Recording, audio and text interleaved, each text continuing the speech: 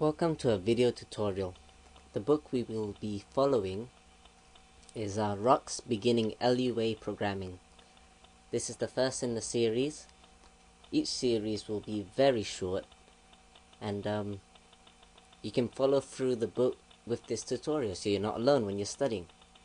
And with that, I will start off the tutorial, and first up is a brief introduction.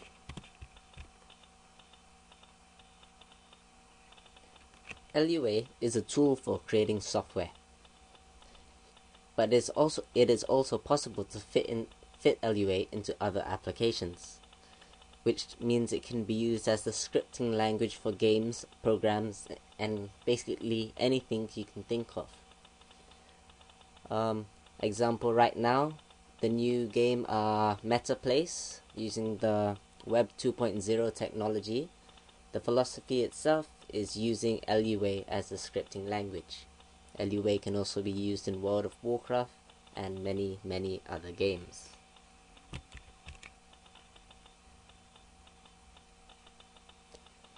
Lua is a programming language. It has its own grammar.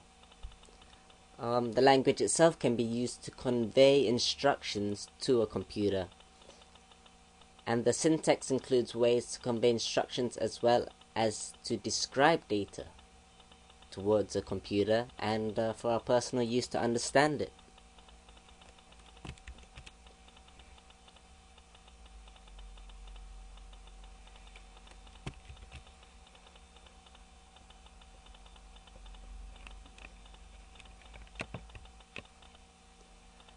Lua is an implementation. What this means is that Lua is also a functioning software system, and a part of Lua is an actual computer application that can interpret programming languages, which once again brings us back to the scripting theory, which you can actually use in other applications, and other applications can use this Lua language. The interpreter is written in ANSIC, C which is a C programming language, and ANSI, which stands for American National Standards Institute. This allows Lua to run on a vast spectrum of devices, from high-end network servers to small devices. It's small and light, which is why it's quite popular right now, and it has been synthesized from some of the best ideas and practices in computer science.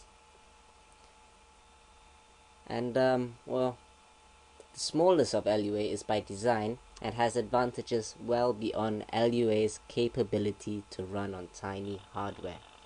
These are just most of the pros, just trying to get you to understand what Lua is used for, what it could be used for, and maybe some of those points have you realize what you wanted to do, and some of the points might just link you towards that direction.